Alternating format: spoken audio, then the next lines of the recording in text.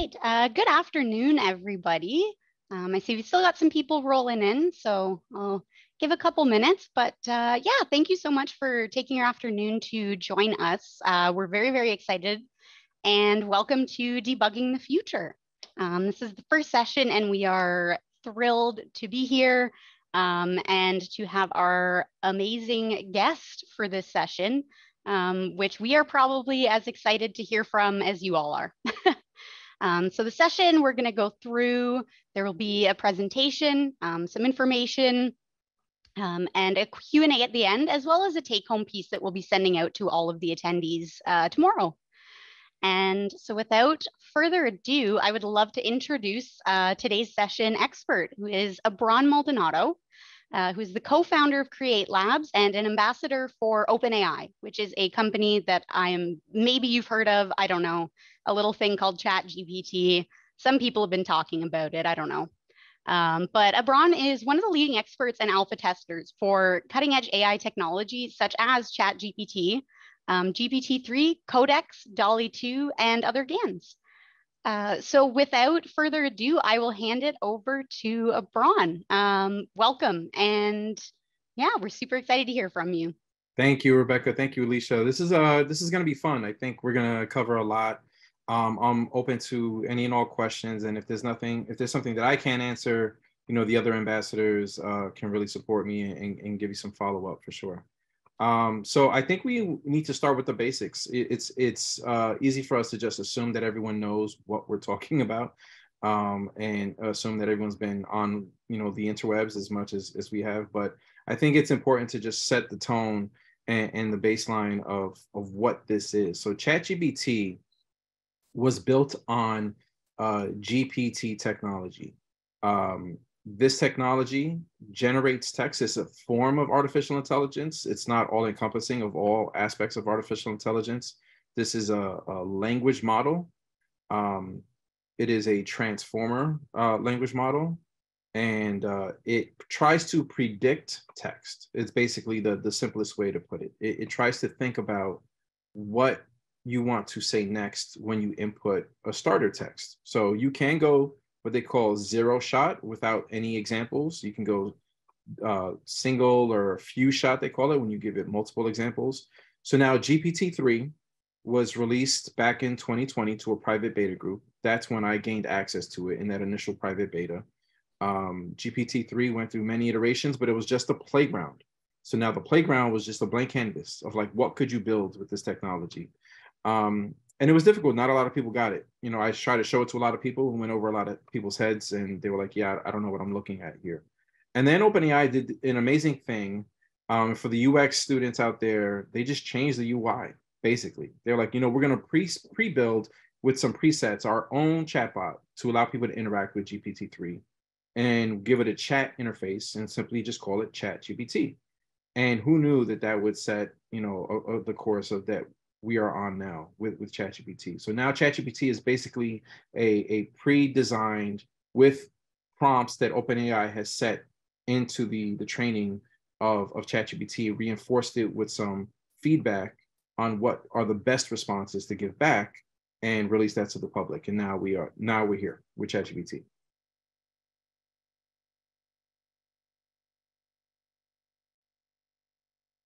So what I do want to cover today, me and a couple of the ambassadors got together to put together some basic examples of what we think might be helpful when doing what's called prompt engineering and working within ChatGPT. Now, we can also touch on what it means to work within the playground of GPT proper. That could be its own session, but ultimately, let's start with ChatGPT since that's the one that everyone is using and it's the easiest to use. And there's still quite a bit of prompting that you could do within ChatGPT itself before you get into the playground and get into the actual, what they call a platform. So I'm going to grab, oh, okay, great. So yeah. I'm going to grab the screen share here, and then I'll show some examples. Could I get the... Yeah. Oh, perfect. Let me see. Yep, Perfect. I got it. Should be good. Great. Awesome. Can you see my screen where it says prompt engineering? You're good? Okay, awesome. So prompt engineering, simply put, is just the instructions and examples that you provide the language model in natural plain language, which is why they call it NLP, natural language processing, to just guide the AI to your desired result. It's you're talking to the machine. And now I do office hours where I meet with a lot of software engineers, and they're confused as to where to start because they think about things in a computational way with a keystroke, a command. And they're like, all right, what's the command that I need to put in to get this output? I'm like, ain't no command. You just talk to the machine. You say, hello, this is what I want to do today. This is what I'm going to give you. This is what I expect back. Here's an example of what I'm going to give you. Here's an example of what I want to return. Okay, let's begin. Please. You say please and thank you, and then you're off to the races. It's really that simple. Okay, so in one example of like what is a bad prompt, you just say, what should I eat tonight? Right? Now, it's going to try and predict what you like, what your preferences are. You could literally put anything in your mouth. It doesn't know if it means breakfast, lunch, or dinner. It doesn't know if you're trying to keep to a restrictive diet. It doesn't know if you're trying to go keto, what your allergies are. It doesn't know anything. So you're not giving it enough structure and guardrails to what to stay within. Rather, if you say, what should I eat tonight? I'm trying to eat something that's very healthy, not too oily, and helps me build muscle. Okay, now it knows where to go, right? Now it's providing examples. Here you go. Many options for a healthy muscle building meal that is not too oily. Here are some suggestions. Grilled chicken, salmon, quinoa, tofu, lentil soup, turkey, meatballs. Okay, and then it follows up. Remember to drink plenty of water throughout the day. Now you have a thread. So now this could become its own rabbit hole, right? Because now that it understands this is a saved thread, and when you go on ChatGPT, you have a bunch in this left sidebar of saved threads. Utilize those. Always return to those. Think of those as like the memory of each of those threads that you want to go down. So now, just because you started this conversation, you now have a personal meal manager for you always, because it already has this previous context, and you build upon that the next time you speak to it. So you say, okay, I'm going on a trip. You know I want to stay healthy. You don't even need to give any more context. You just say, okay, I'm going on a trip. There's not a lot of good options, but I want to have a cheat day. Go. That's it. You don't need to reiterate any of the previous instructions because it understands where you're picking up. Now, some coding examples. So there are a lot of use cases where you could be a coding beginner or a coding novice with ChatGPT now as it evolves to GPT-4. But this was possible with 3 and 3.5, where you can say, hey, I'm starting out with Python. Can you give me just some step-by-step instructions and where to start and where to get these learning resources? Step-by-step, it will give you everything that you need to know. It will give you everything that you might get from the internet. Now, the battle here, and this could be, a side tangent that we get into later with your questions of like, Googling versus ChatGPT, right? Or whatever that verb is going to end up becoming. With Googling, it's going to provide search results. It's going to ask you to comb through pages and pages of results. And that's done on purpose because Google sells ad revenue to those pages. Now, in this case, it just wants to provide you the exact answer that you're looking for. So it's going to make that decision of like, all right, you could search these pages, but when you discover the page that has the right resource, that's what I'm going to give you. It's not finding it for you. It's just finding it within its own knowledge base of what they call the parameter set. So I should have touched on that when we talked about what is the ChatGPT. It's based on an offline time-stamped data dump of data called parameters. Think of parameters as like a nugget of information, like a word or a phrase. It's trained on 175 billion nodes of parameters. So pretty much anything is covered in there. And now your prompting is trying to surf through all that to try and extract the right information back to you. So now you're coding, you're running into an error, you don't know how to debug it. This is where you would stage it and say, okay, I'm running into an error. It says setup failed one or more issues, caused the setup to fail. Please fix the issue and then retry the setup. How do I fix this? There you go. You can take any error, any debugging instance into ChatGPT. It's already seen it. And if you ask it for a string of code, it's going to provide you that string of code as well. So because it also generates code. So ChatGPT is almost like the culmination of the innovation that happened with Copilot and Codex and ChatGPT and even DALL-E. It understands all of that in one culminating tool. So now generating examples, I think, is a big one. And a lot of this is going to come into play when we think about synthetic data, right? And generating data to train it yourself on the things that you want to see and you need more examples of. With studying, I would like to act as an example generator for students when confronted with new complex concepts. Adding many and varied examples helps students better understand, moving that Zoom thing, those concepts. I would like you to ask what concept I would like. Of course, happy to generate those examples. Okay, boom. Opportunity cost to college students. Now, once you have this kind of layout of like, all right, I want you to be an example generator, and it says, okay, I understand I'm going to be an example generator. Whatever the next Y variable is, doesn't matter in this thread. So now that it understands it's generating examples, every time you input, it could be a different thing that you wanted to generate examples for. You don't need to start a whole new thread for each new example set. It just understands out the gate, I'm an example generator, give me anything, and I'll take it from there.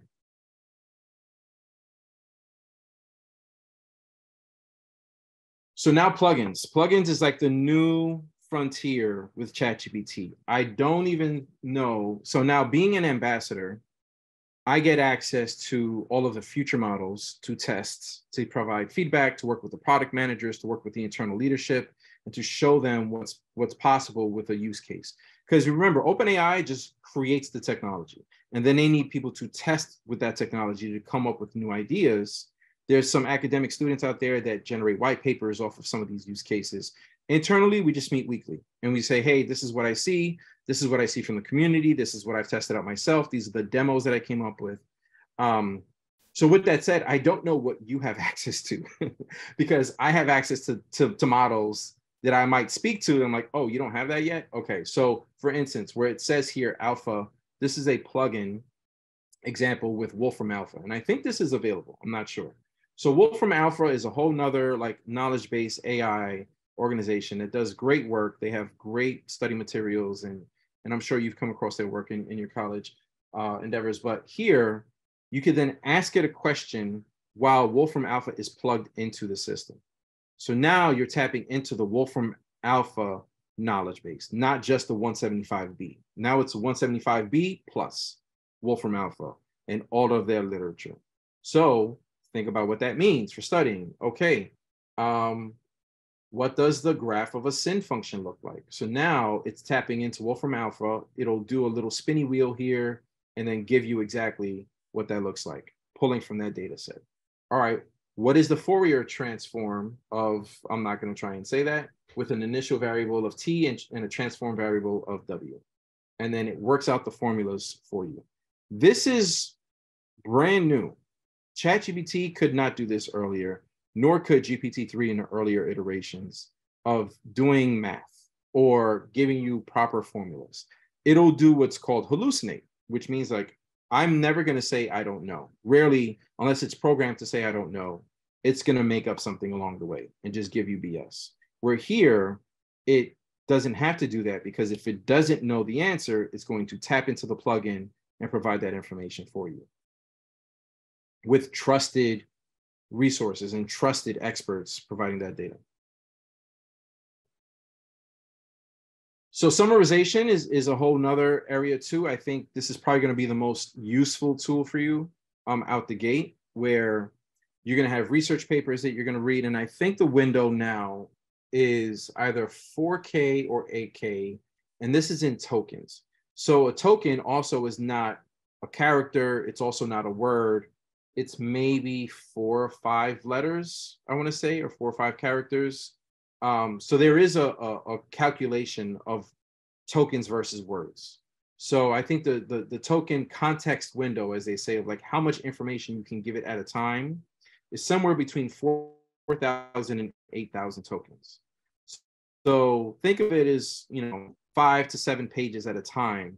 If it's 8,000, I think that's probably higher to about 12 or 13 pages of content that you can provide at a time to say, okay, can you just summarize this for me? So if you have a research article that you're trying to read, if you're trying to go through really high level scientific data that you don't understand, legalese, right? If there's a legal contract, if you got some, employee handbook, you got your first internship or your first job, and it gives you this big stack of literature that you need to read through. You say, hey, can you just read through this and just give me the TLDR, give me a summary, or you just start asking questions against it. I'm a big geek, not only with AI, but with sci-fi and with UFOs. So what I did was got my hands on the PDF of the most recent UFO report from the Pentagon, and said, great, I'm not going to read this big paper, put it in here. And then I start asking questions against it, like, where are UFOs most commonly found? Or what is the shape that most people commonly see? What part of the earth do they visit the most? What is Congress saying about next steps? And I have a little UFO expert with me on my laptop. But again, you can just say simply here, summarize this abstract for a second grader. Now, obviously you're not in second grade, but what it tells is that it wants to break this down, this summary, not only in the same high level academic language that it was written in, but in plain language, right? And I'm careful to even say plain English, because this does this multilingually. So you don't need to just have this translated into English. You could have this translated in simple language to whatever language you prefer. So something like this for like the summarization prompts, for educators specifically, would they be able to feed it, let's say their curriculum for the semester, to be able to give students like an overview of what to expect in the semester? 100%. Again, the only limit right now is the context window. So you could even do it in chunks. You could give it a page at a time, and that's usually how we do it when we do this for business, is that if someone has a large context data set, we then do it in chunks, right? And we just make sure that we give it, a few pages at a time, but ultimately it can do exactly that. Very interesting. So there's no real kind of limit to how much it can digest at once, other than, you mentioned the tokens, but it does kind of work better with the briefer, concise information. So taking it as smaller portions than just a giant data set at once. Yes. And that is a opportunity that is coming up, and it's something that I do professionally now, where as an agency specializing in generative AI and ChatGPT, big companies ask, like, hey, I want to develop something just on our data, right? And they have thousands and thousands and thousands of pages, or tokens of data that they want to send us. So there are things now with the open source LangChain and data retrieval, which is like a new feature that's coming out with OpenAI. Then some of it is open source, where you can program it to embed and index a large data set and then prompt against that. So that is something that is possible, but out the gate with ChatGPT, it's not. Because remember, ChatGPT is kind of like the OpenAI user-facing product, right? Like consumer product. So we'll get into the other things of like what you can do beyond just this. These are just a few examples. But I do want to cover some, there's a lot of polarizing reactions to using this in college and the do's and don'ts, and we're going to get into that. But I want to show you a couple images. So this is from an old 80s movie called Real Genius, right? Typical college lecture hall, students in class. But someone came up with the idea, like, you know what?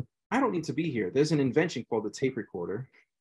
So slowly but surely, more and more students started to skip class and just have their tape recorder kind of in place. And then slowly, more and more students were leaving class and just automating the process of attending class. And then the teacher got hip to it too, and then also did the same thing. So we are almost kind of in its own microcosm, seeing this paradigm shift of like, you know what, I can automate this. And the professors are like, you know what, I can automate it too. So if you're going to automate it, I'm going to automate it. And there is going to be this, it's going to be clunky at first. It's going to be missteps. Well, let's get into that now, and I'll hand it over back to you, Rebecca, and we can go over some of those do's and don'ts. Great. Wonderful. Oh, there we go. Why is it? There we go.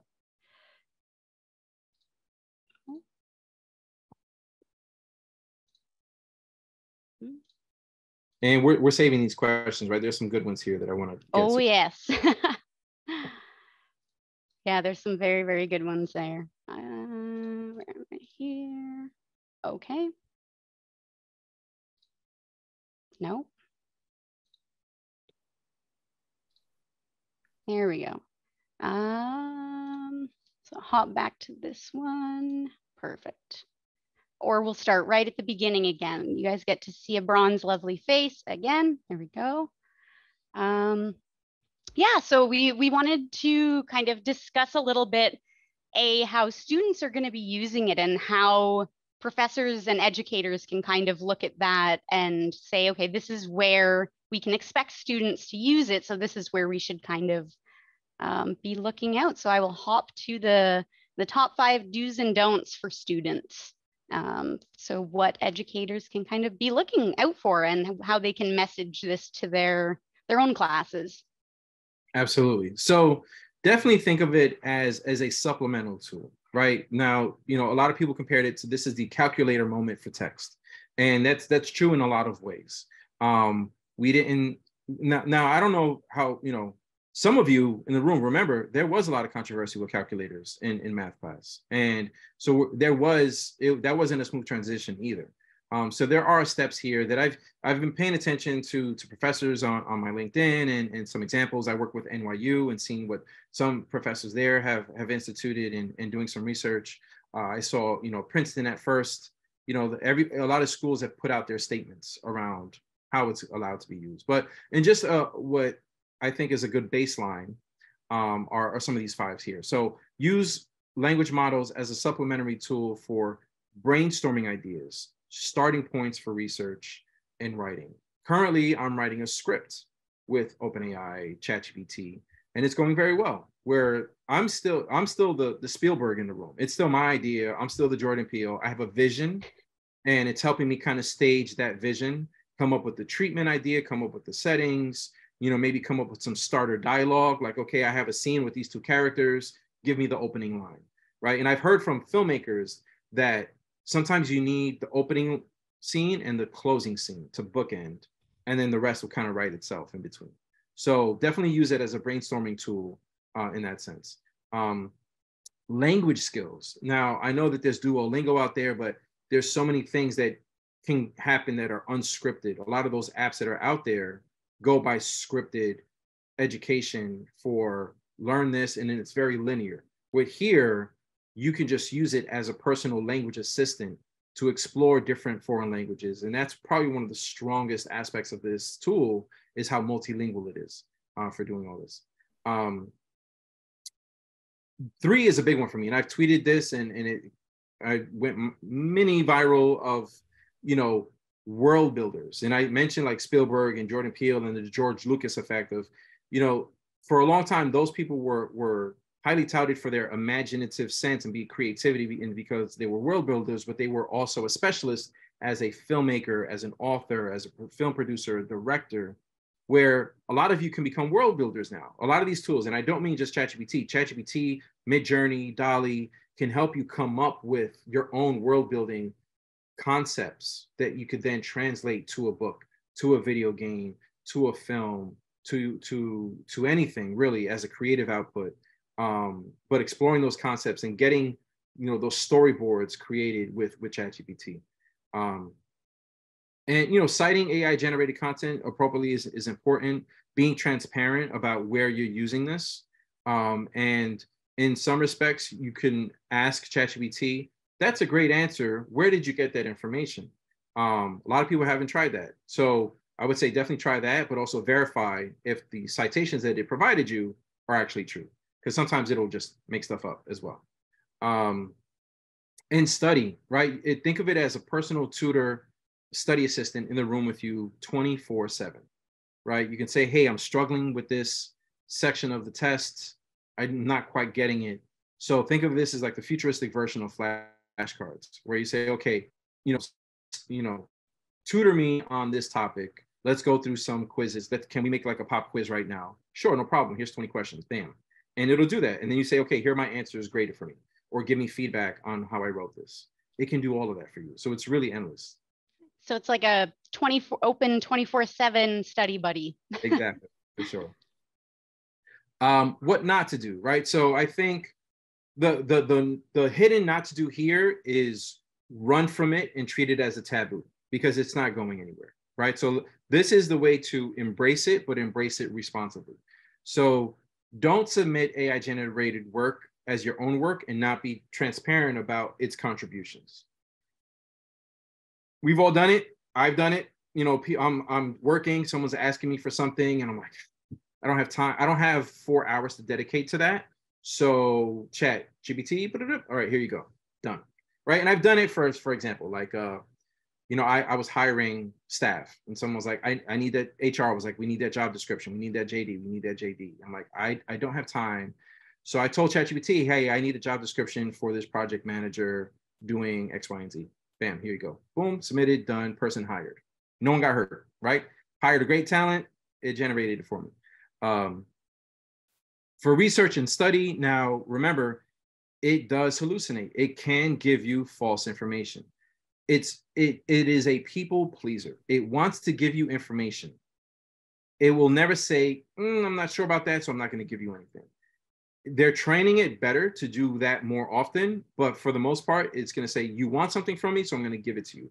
Whether it's true or not is not up to me, right? So you do have to cross-reference the information that is given to you by the system.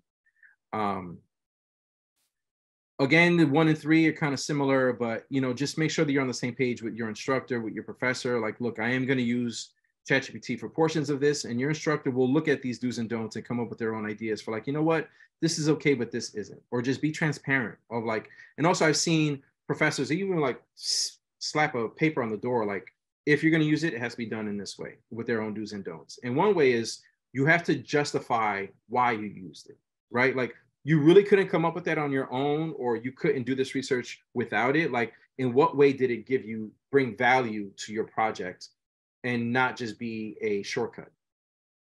And you have to justify that. Don't use it obviously for exams and quizzes.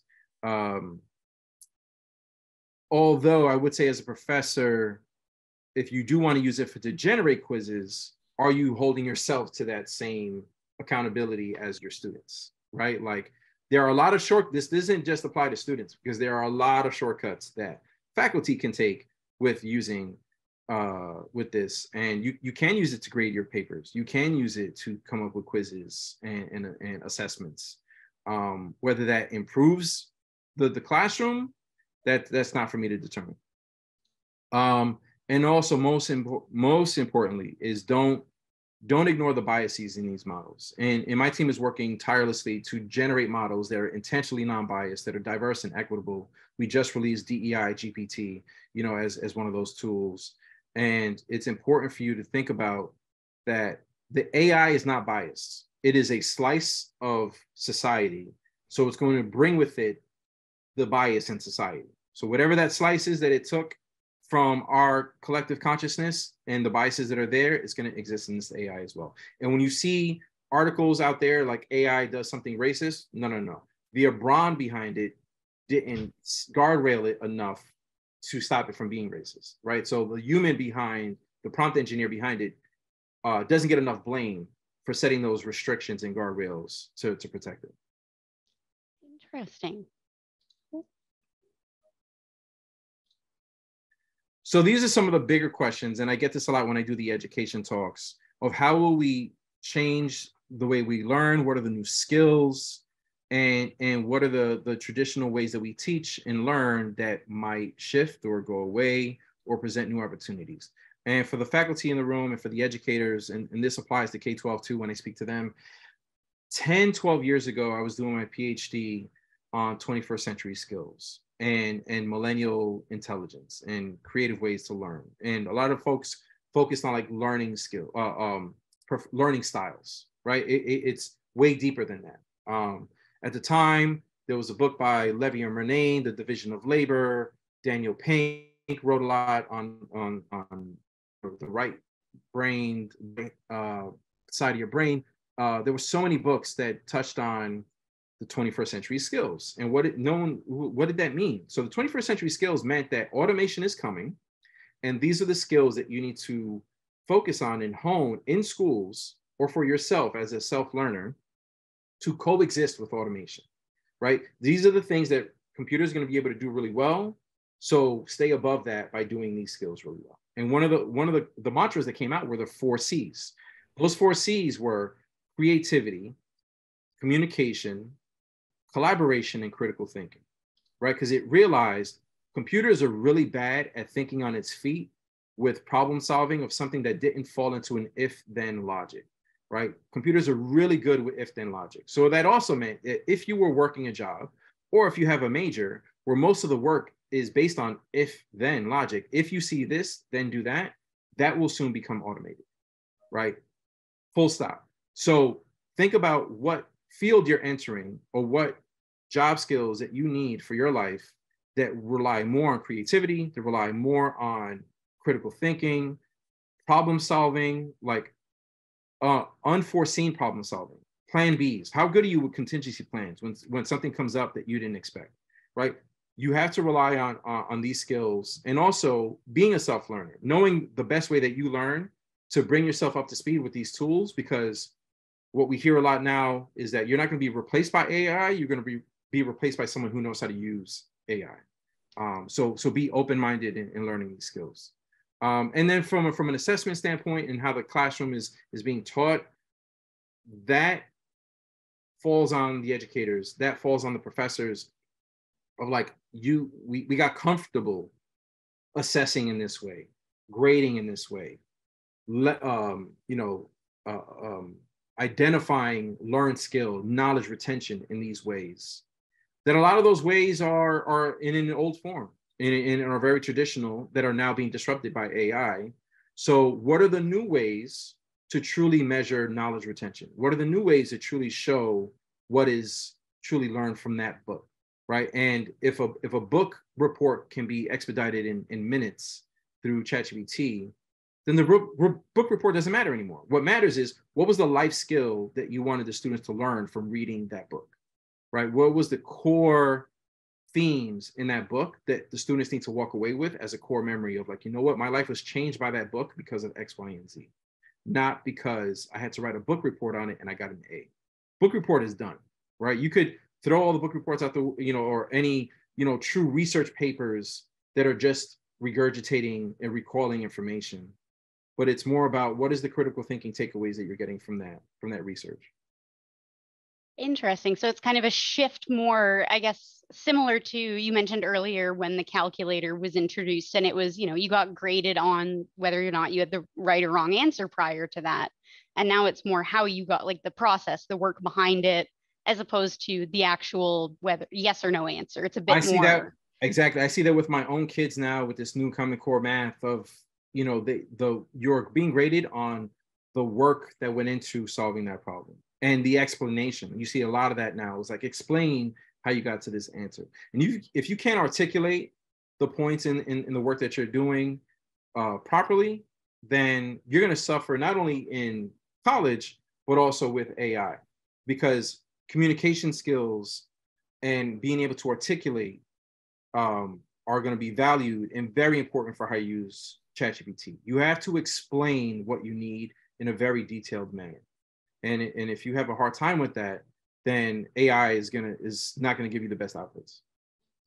Awesome. Cool. So this is still to be determined, because we've seen efforts to detect, watermark, but it's missing the point. So let's say, yes, GPT-0 can detect, or we can watermark things, and you could send an email and automatically it'll detect this was AI generated.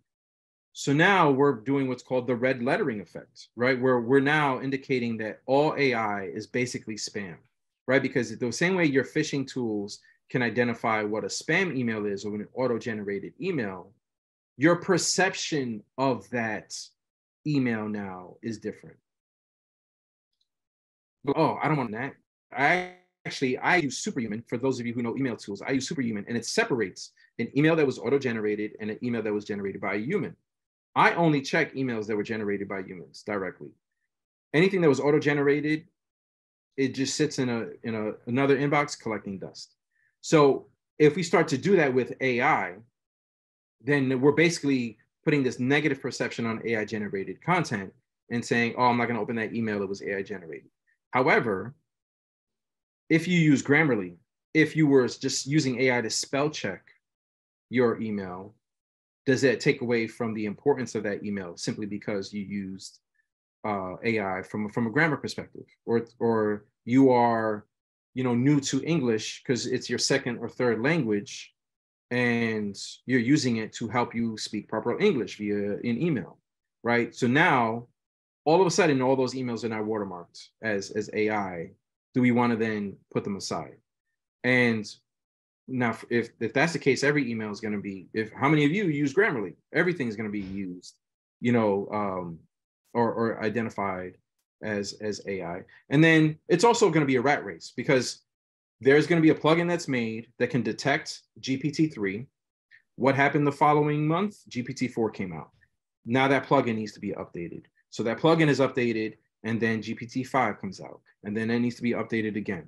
And now it's testing that on certain models, but then you have all these open source language models coming out, where before it was easier because we could just focus on ChatGPT. That's not the case anymore.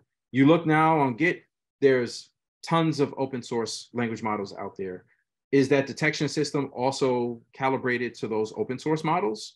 And those open source models are also protecting itself from not being detected. So it really is something that is a band-aid where we just need to embrace, like, I don't care if it's AI generated, what's the core value to the content that was sent my way or that I'm reading here? Does it give me value? Is it contributing to something? Great. I create AI generated art. And one of the things that I say is, it's not artificial if it makes you feel something real. If I put out art out there and you're touched by that art, does it matter that I used AI? And it goes down more rabbit holes, because for those of you who are artists and used Photoshop and are graphic designers and use digital tools, you're not holding a paintbrush in your hand. You've become an artist with graphic design tools, right? For a digital sculptor, they don't have a real chisel in their hand. So the tool that you're using doesn't really matter so long as you get a creative output out of the system.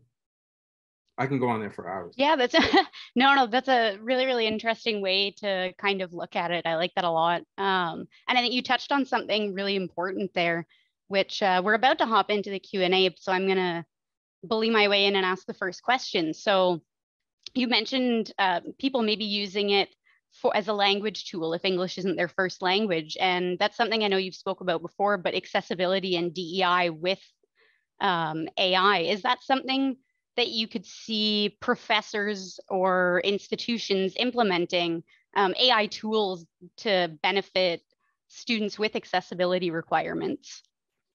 Yeah, absolutely. So I don't know how it works at the higher ed level because I was a K-12 educator before I got into this space. But the idea of IEPs, right, and differentiated learning, right? So you have your core curriculum, you have your core lesson, but you don't know what students are going to walk into your class and what needs they have, when you wrote that curriculum. So now, day one, you see the layout of who's in your class, who has special needs, who has certain learning deficiencies or learning or neurodivergent, neurospicy.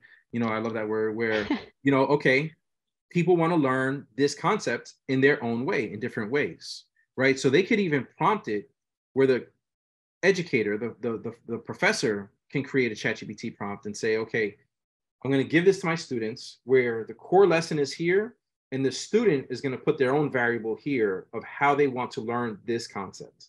And in this way, this lesson will be personalized to every single student in the room, or it'll just be rewritten and with new assignments, new ways of assessment, whole nine, full stop, soup to nuts of like, I want to learn it this way. Interesting. So it kind of creates almost an adaptive learning experience for 100%. every single student. 100%. Very cool. All right. So Well, we will, I'm sure, lots of questions. So for any of the participants who would like to ask a question, please type it in. There should be a little Q&A box with 2 chat bubbles in either the top or bottom bar, depending on how you have your Zoom set up. And all we ask is that you're please respectful and refrain from using profanity. This is recorded. So if you say bad stuff, it's out there forever. So let's get our first one here. Oh, this is a good one. From Caroline. You mentioned how Google makes money from users. Does ChatGPT? ChatGPT has a premium subscription. I think it's like $20 a month now. And the platform, so GPT-4 or GPT-3 in the playground, also has like a pay-as-you-go billing system. So as you generate outputs, you're being billed for your token usage. So currently, those are the 2 methods that I'm aware of at the moment. Subscription to ChatGPT as a product, or as a developer, pay as you go for the usage, almost like AWS hosting fees. Interesting, because I have the GPT Plus, I think is what they call the subscription Yes. one, which gives me access to GPT-4. And it's awesome, but it's very nice that unlike Google, there's no advertisements popping up on the side or me having to worry about sponsored content being pushed to me. Yeah, and nor are the plugins marketplace going to be advertisement, because you install the plugins that you want, right? So you're opting for the brands that you want to work with. So if you want the kayak plugin because you're trying to plan a trip and you want all the booking to happen with being AI assisted, that would happen in ChatGPT by you opting to add kayak. Very interesting. All right. So our next one here, Erwin asks, can you ask for output in the form of PowerPoint slides? It's a good question. Probably not. I haven't tried it, so you could try it, but there are definitely tools that are built with the ChatGPT API that also generate slides. I think Tome is one now, Tome, where it's a presentation generator that's attached to not only ChatGPT, but also Stable Diffusion for the images. It kind of brings them together and says, okay, well, generate this slide with this text. Very cool, because I think right now, so GPT-4 is just text and then DALL-E is images. Okay, interesting. Perfect. So the next one here, what are some strategies to teach students not to make use of the don't list? So I guess kind of how can educators encourage their students to responsibly use AI tools? So I'm glad we got this question asked, because I wanted to bring this up in the presentation and I forgot. It depends on who I'm speaking to, because when it's college, and some people might not like my answer. When it comes to K-12 and people who are learning primary education, learning fundamentals, right? At this age now, we do have to be honest of like, look, I'm pretty sure when using a calculator that when you're grown up, you're going to use a calculator to do this math. But right now, while you're a young child, you need to learn the muscle memory to do it by hand, just to learn that fundamental skill. And once you learn that fundamental skill, you'll understand how this works when you use it with a calculator. But we're not being naive in that as they become adults, they're going to use a calculator to perform that math when they're working out their bills and everything. You're not going to do it by hand unless you need to. Same applies here. Like, it's, yes, likely when you get a job or as a professional, you're going to be using ChatGPT to generate this text. But as a young person, I still need you to develop the muscle memory for formulating ideas, writing an essay by hand, going through that process to generate ideas and craft them and put them together in a sequence that makes sense to put together that narrative. Now, that's my conversation to young people as an educator of young people. In college, you are grown-ass adults. So a professor could be like, if you want to use AI, go right ahead. You're just making yourself suffer because you're taking a shortcut. And if you want to become a real professional and learn these skills, that's on you. I get paid either way. So if you don't want to take the shortcuts and not make yourself a well-rounded professional, good luck to you. And because we got to treat them like adults, and we can't baby college students the same way that we did with young people. So it's really on you. If you want to put in the work, put in the work. If you don't, like you could take a pill to gain muscle, you could do the push-ups. And when it comes to those of us in the room that have written long research papers, 20 pages, minimum, it sucks. But you go through this flow of like that accomplishment of going through it when in one session, you banged out 5 pages and you feel that flow, almost like running like a marathon.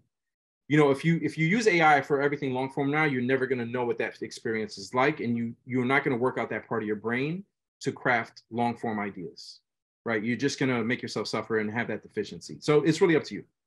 That's a really interesting perspective. And I'm really glad that you touched on that about how, I mean, college and university students are adults. They're paying to be there. Exactly. So it's really what they want to get out of it is kind of, you can tell them like traditional cheating or traditional plagiarism. It's no different than copying something off Wikipedia. So I think that's the conversation surrounding that is very, very similar in regards to academic integrity. And a lot of it is personal responsibility for the student wanting to do a good job. Awesome. Sorry. Oh gosh, there's so many questions. Wow, you guys are active. This is great. All right, here is a very good one from Reza. I hope I'm saying that right.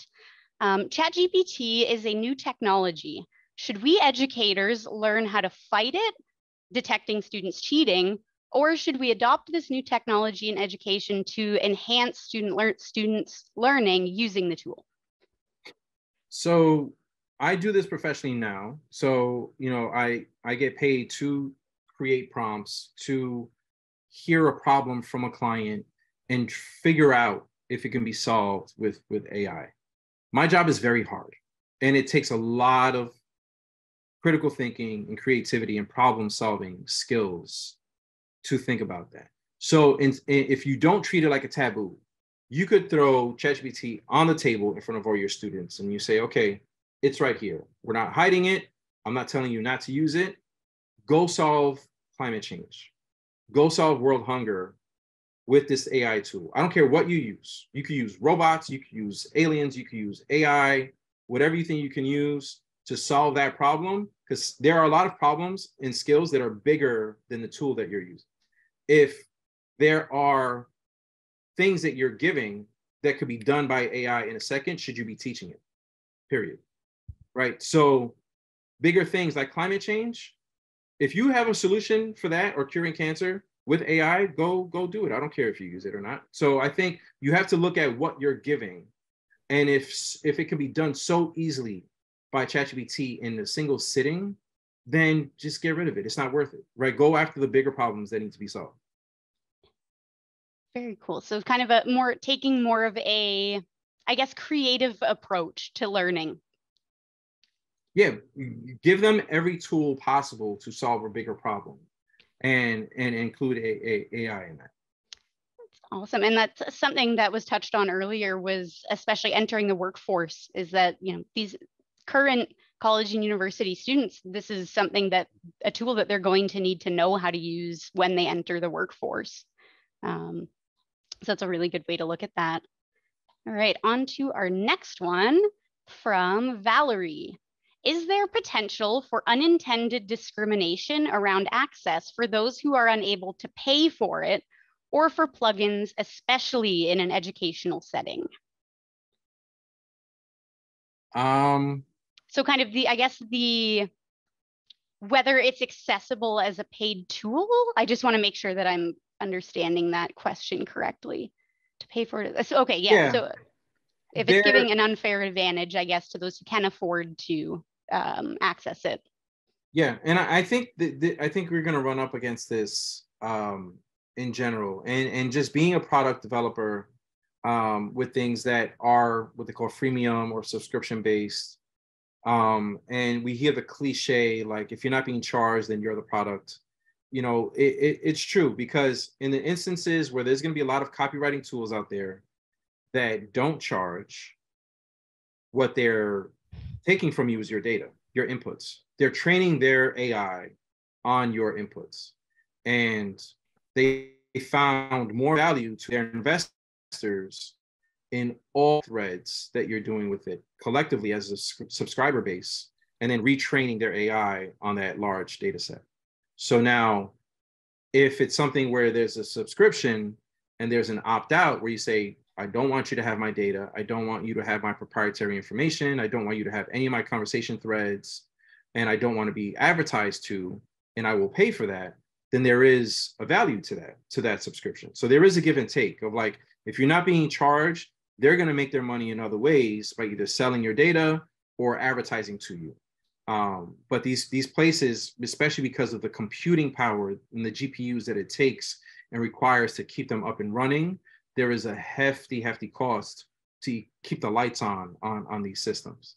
But there have been programs that we've done with ChatGPT and OpenAI where I've done hackathons with low-income communities where we've given free training keys, API keys through the hackathon for folks to try it out, or to give free credits to use either ChatGPT or DALL-E in a similar capacity for those who can't afford it. And if you are truly representing an organization that works with underserved communities, always reach out, always shoot your shot and say, hey, I want to do this. I want to give exposure to this community and to this population.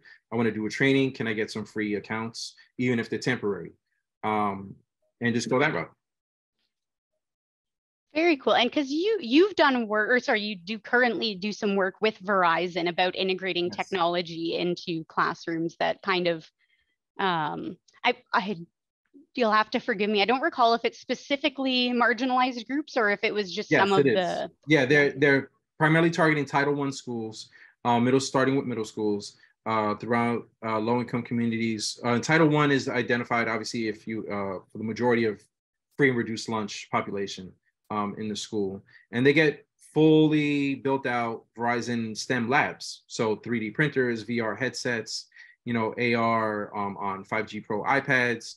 And all of that is handled by people like, oh, it's free. They must be getting my data. They must be trying to sell me a device.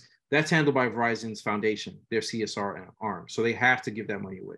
So if these organizations start putting together these community-based initiatives where there's a bucket of money for that purpose to just give it back to the community or to give free credits, then you'll see more programs like that on the AI side.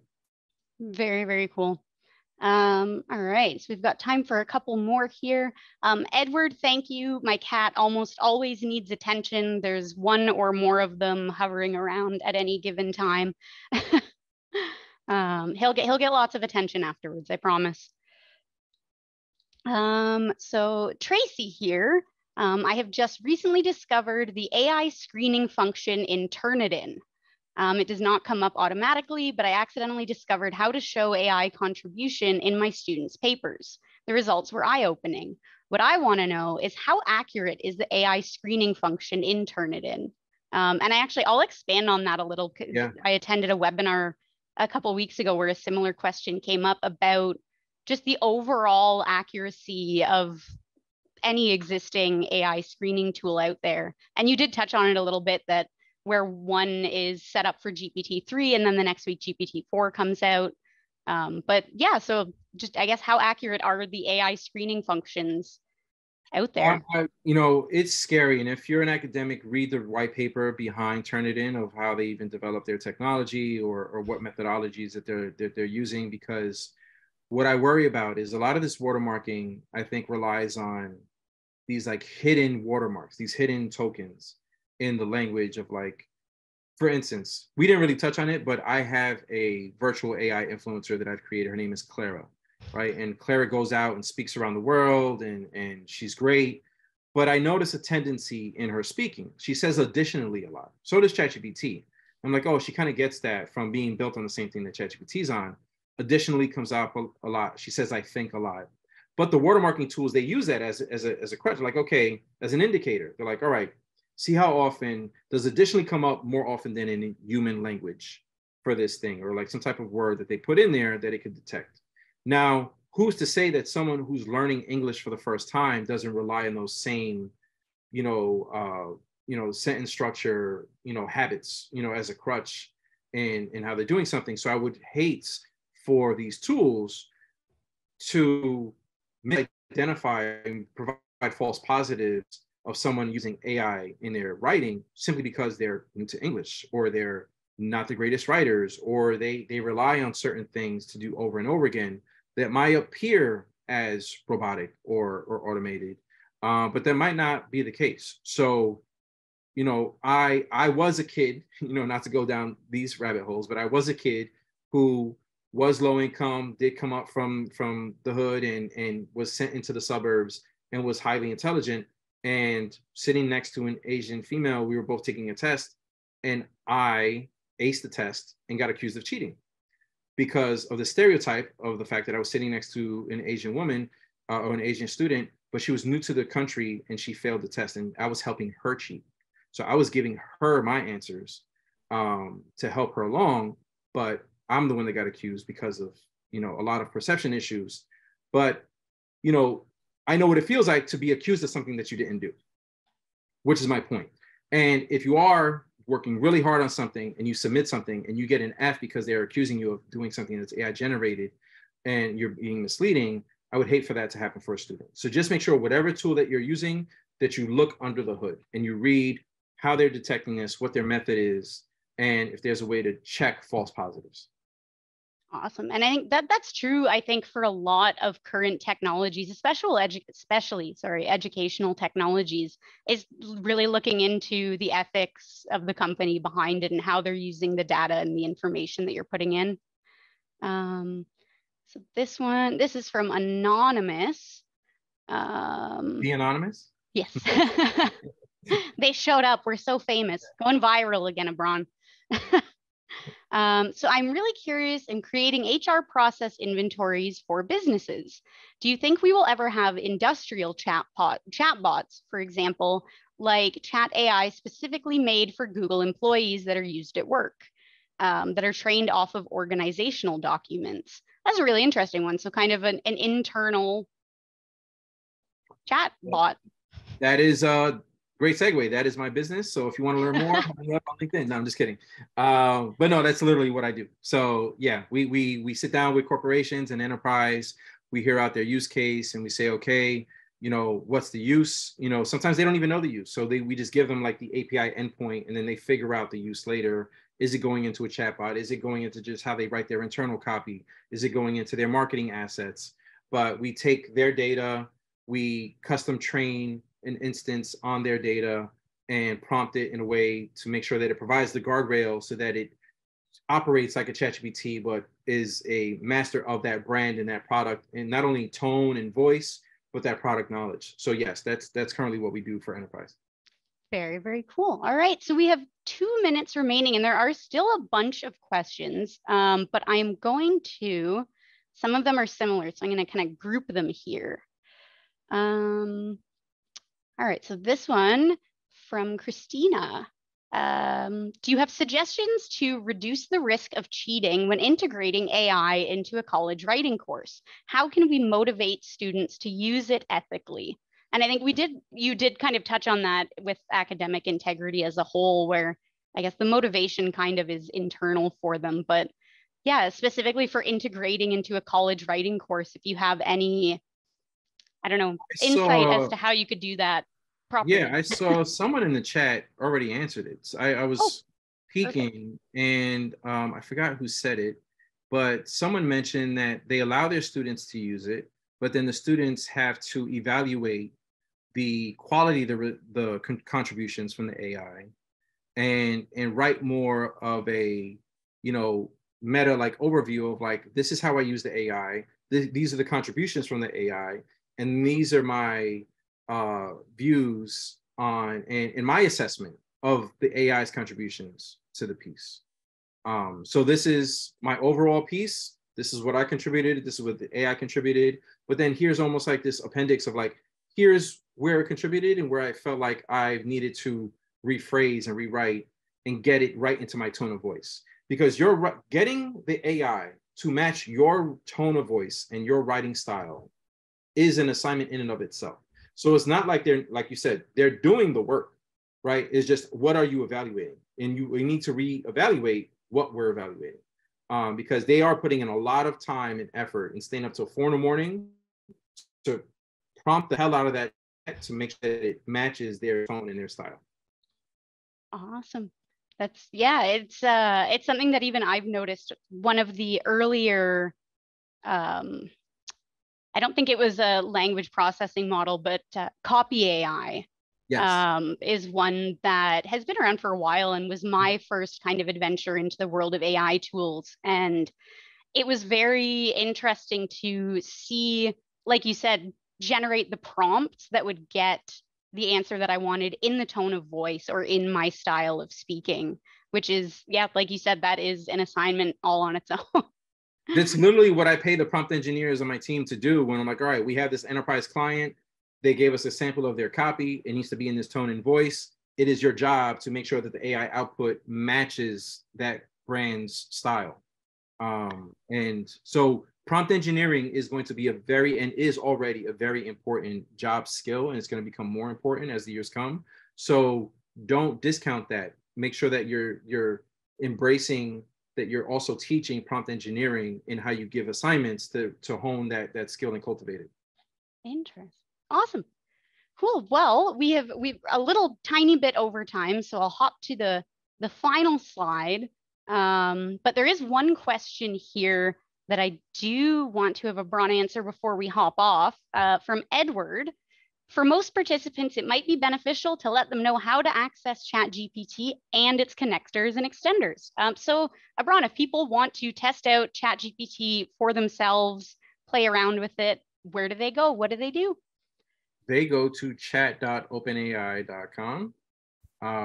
If you want to get into the back end of Chat GPT, that is platform.openai.com. Wonderful. And I will include a link to all of this in the follow-up email for attendees. So thank you so much, everybody, for attending and spending your afternoon with us. Keep an eye on your inbox for the next session information, the recording of today's webinar, and do not forget to go follow Abran on social media. In the email that I send out, it will have a link to his LinkedIn, and all of his various social media accounts, so you can keep up to date with what he and his team are doing. And a giant thank you to Abran for joining us and being a phenomenal guest. This was wonderful. Appreciate y'all. Stay creative. Go have fun. Awesome. Take care, everyone.